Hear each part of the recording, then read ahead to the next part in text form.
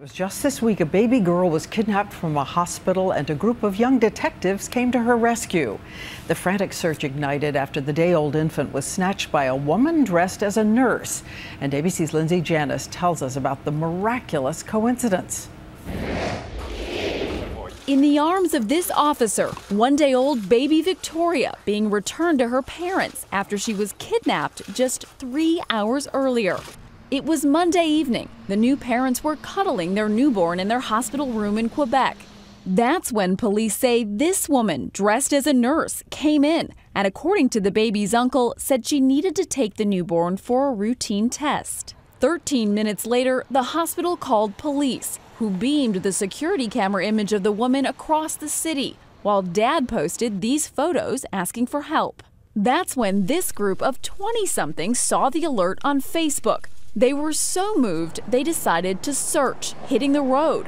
When impossible as it may seem, one of them looked more closely at the suspect's picture and realized it was actually an old neighbor who lived here. A call to police, and moments later, officers swooped in and rescued the baby. We saw the baby, we can touch, and it was the best moment in my life. We were crying. Here in the U.S., many hospitals fit newborns with these electronic tags. So if a baby were to be carried out of the maternity ward, an alarm would instantly sound. Tag, exit, alarm, main entrance.